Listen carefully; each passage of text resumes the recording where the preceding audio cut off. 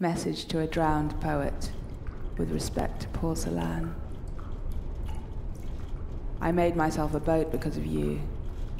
It is splinter-thin, craft light, frayed at either end from trying to get through. Here nothing has emerged, there has been no amnesty. There is only a rumour the others tell over in hot pink palms.